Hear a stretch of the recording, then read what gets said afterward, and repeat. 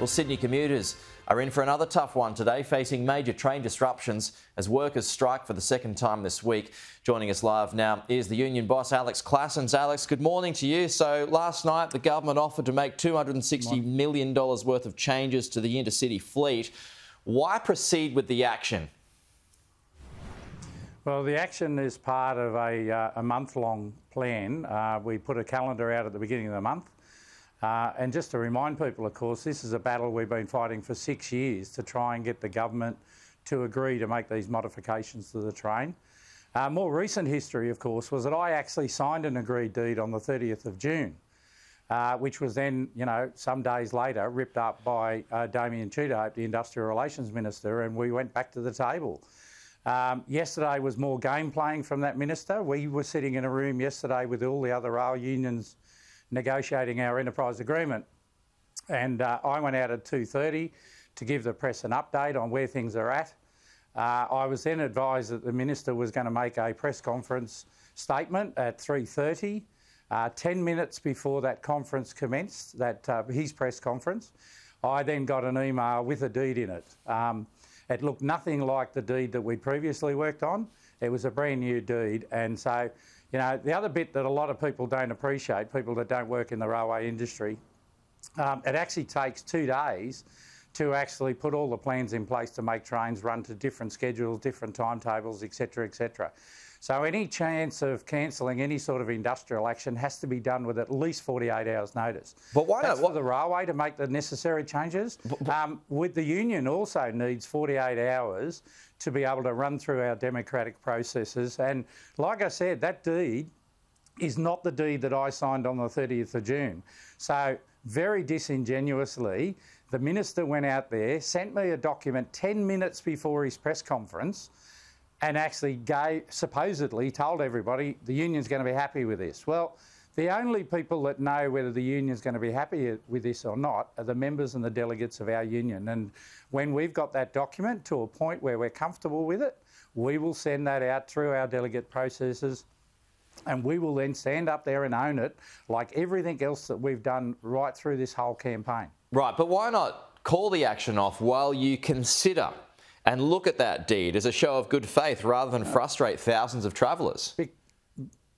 Because, Peter, as you would know, you've been following this pretty closely, like a lot of other journalists have. We have had endless backflips. The first backflip happened nearly 5 years ago now, when Andrew Constance did a press conference with me and said, I'm going to fix those trains. He gets re-elected, he cancels the contract variation. We've had promises like that continually. February, we had the government and the senior bureaucrats shut down the rail system and try to blame us for it. Since then, we've had promises made by David Elliott, a decent, hard-working Transport Minister. He sits in a room with us, he reaches an agreement with us verbally, and 5 minutes later, Damien Tudor and other government ministers override him, and we go back to the table again. The constant backflips that keep happening is just not conducive for anybody accepting anything that's said verbally anymore. My members and delegates are demanding a written document that's ironclad, and it's a legal document that nobody can worm their way out of, and that's what I will be signing when we are all comfortable about that. As soon as we do that, we will go and have a conversation with our members and delegates about postponing industrial action. But I also want to make it really clear, this is a fight that the Rail, Tram and Bus Union has been having, that Rail, Tram and Bus Union and its members have been having separate to our enterprise agreement negotiations. Those agreements are ongoing. They involve 6 unions led by Unions New South Wales, and those conversations will still continue, and at some point there may still be further industrial action somewhere down the track as we iron out wages and conditions, which happens every 3 years, as regular as clockwork. So you're not any closer to the end of strikes with all of this?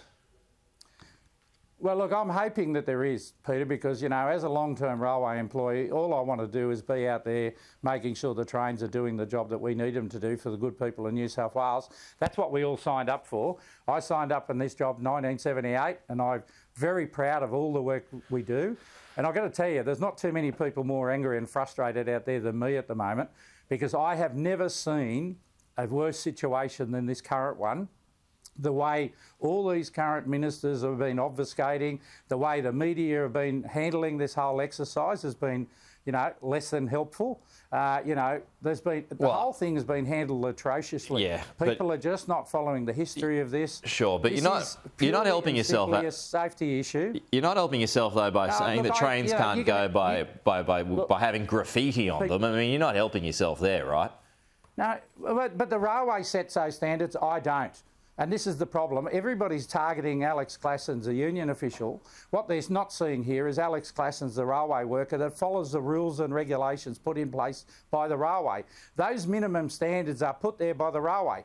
They are the ones that have said, we do not want trains running out there with obscene graffiti. We don't want swastikas. We don't want bad damage done to our trains. They are the ones that set those standards in place. All of our members were enforcing those bans, those standards that the railway managers have put in place and have always been there.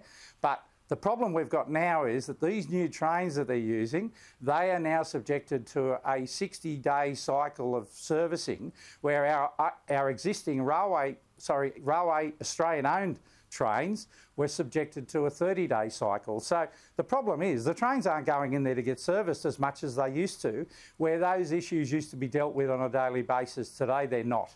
Okay, Alex Claassens, we will have to leave it there and see how that progresses. Thank you for your time this morning. I'll talk to you soon.